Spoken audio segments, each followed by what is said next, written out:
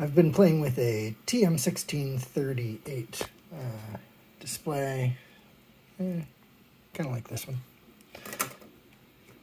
paired with an ESP826061 Mini running ESPHome.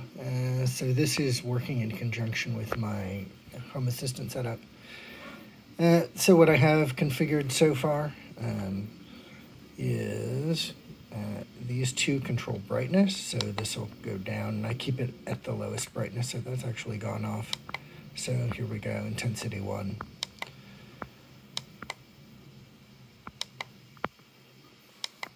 Goes up to 7, but it'll peak out at 7, so it'll just stay at 7.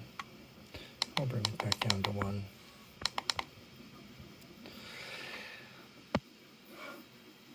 And additionally, what it's doing here is the first LED tells me if my back door auto lock is enabled. The second LED tells me if my front door auto lock is enabled. These two buttons will toggle them. When it's not doing anything, it's going to show me my time and the temperature that's outside. It's actually a sensor in my backyard. So we toggle that, and it's going to toggle the back door auto lock, and you see that light went out, and we'll toggle the front door auto lock.